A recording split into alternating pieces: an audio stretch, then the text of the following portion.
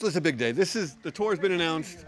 Yes. How does this feel to finally have this thing out there? Everyone knows about it. I got to tell you, I'm beyond excited, man. This is incredible. First of all, to see Cece, Ricky, and Bobby, we've known each other forever, our whole lives.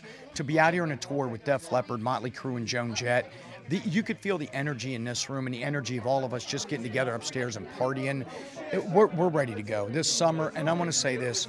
So important that the fans understand. I could not be more grateful and thankful, and we are bringing a show, a whole night at a stadium of nothing but hits. And no one seems to be enjoying this more than you. No, as you can see, I'm real, like I'm jumpy right now. Yeah. Man, my energy is bursting. I'm ready. I wish I was on stage right now, like walking in here and seeing everybody and seeing the band. It's incredible. And honest to God, I'm not kidding you when I say my thankfulness and gratefulness of all the fans letting us do what we love to do, which is be out playing music.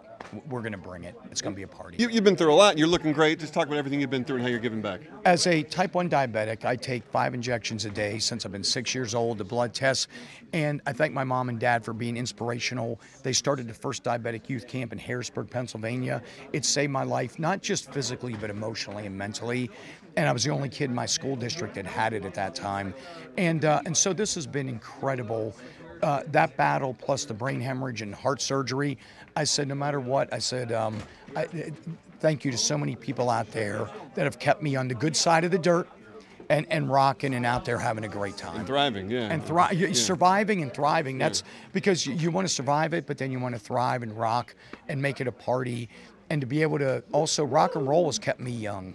It's kept me young and my kids, and so it's great. And you're using that energy for good with your Life Rocks Foundation. With my Life Rocks Foundation, I'm trying to take all that energy and use it for nothing but good. Nothing but good. Every single city I play in, both solo on the Unbroken World Tour, and then taking a day off to come here to do this, and then going out with Poison on the stadium tour.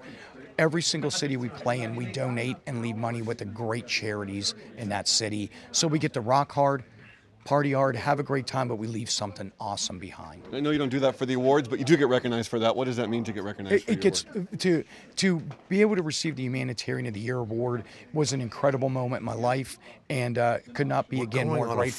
Stadium tour, dude. That's all I'm saying. That's what I'm talking about. I don't need to say more. We're going on a stadium tour. Take it easy. Thank you for watching. If you want more extra, hit the subscribe button and the bell so you'll never miss a video.